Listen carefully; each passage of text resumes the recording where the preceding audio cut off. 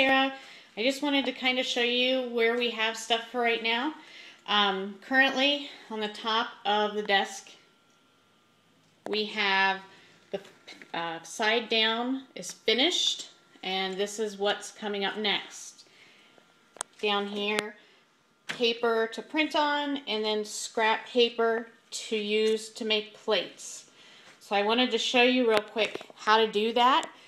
I'm going to take the next page, which is page 27, and I'm going to bring it over, and I'm going to put it on the copier, the Duplo machine, and I'm going to line it up to where both edges are on the letter, the LG, so it should be pretty well lined up right between them. I'm going to carefully close the lid so that it doesn't blow the paper and move it. I'm going to come over, grab a stack of paper, and it's going to go in this side tray.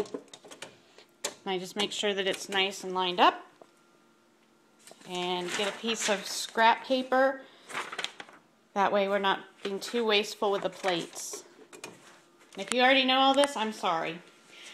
To make the plate on this machine, you always hit clear first and then plate making.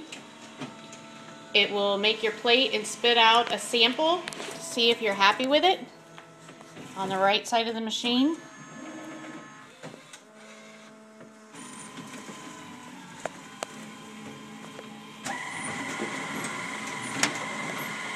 And if you're happy with it, the recycling is right under the bin. You can come up to the tray, and we've been making 125. That way we have room for error, because once in a while these will print and the paper will stick together.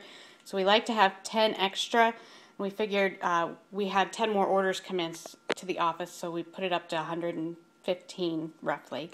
So after you have your number pressed in, we hit start, and we're off.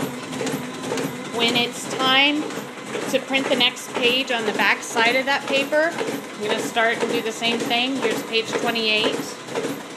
And when I put the paper in the machine, I want to make sure that as it lays in here, that it's the head of the paper to the head of the paper here. So it's head facing the head. I'm not sure that I'll have my phone on or be able to answer any questions, but I hope this helps. Thanks.